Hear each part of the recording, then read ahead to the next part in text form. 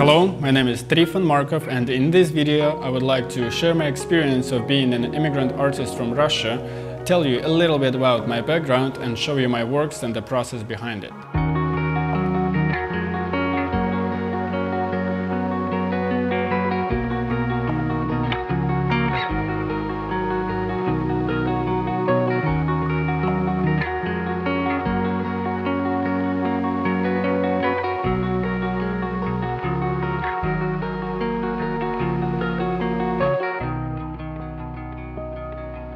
I'm a third-generation artist in my family, so my aunt is a director of an art school, my grandmother was an art teacher, and my mom is a painter.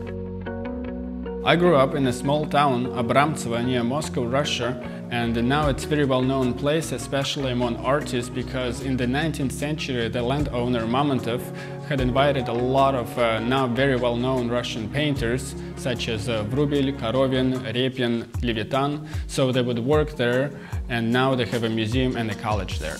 As well as my mom, I graduated from that college, and certainly you can see the influence of those artists in our paintings. After graduation in 2014, my family and I moved to Portland, Oregon, and here I found a lot of inspiration, especially from local forests, because it's very mystical and fairy tale-like, so it reminds me of my homeland.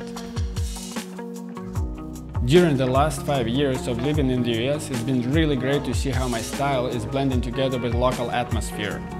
I get inspired from nature and people, so trees and musicians are my favorite subjects to draw now.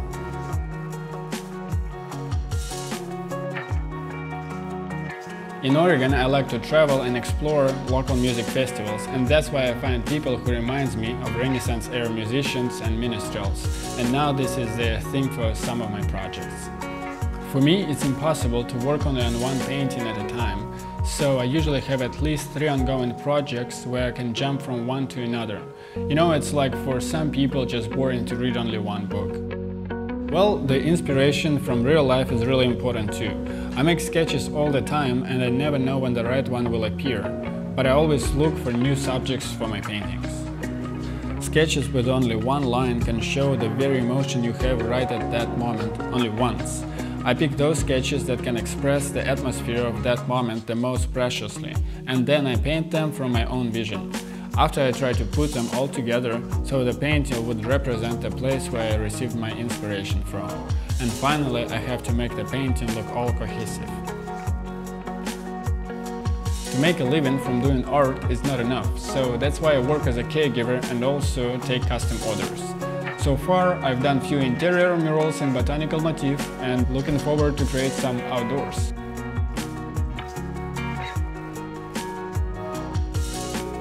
Another one of my favorite painting themes is custom portraits in medieval Renaissance tarot card Game of Thrones styles. It's something really unique. I make a portrait and then express their personality with anything they tell me, like their favorite music instrument, a flower or a book. I have a lot of projects that I want to accomplish, and there is nothing more entertaining and addictive than doing art, so I'm just gonna keep creating.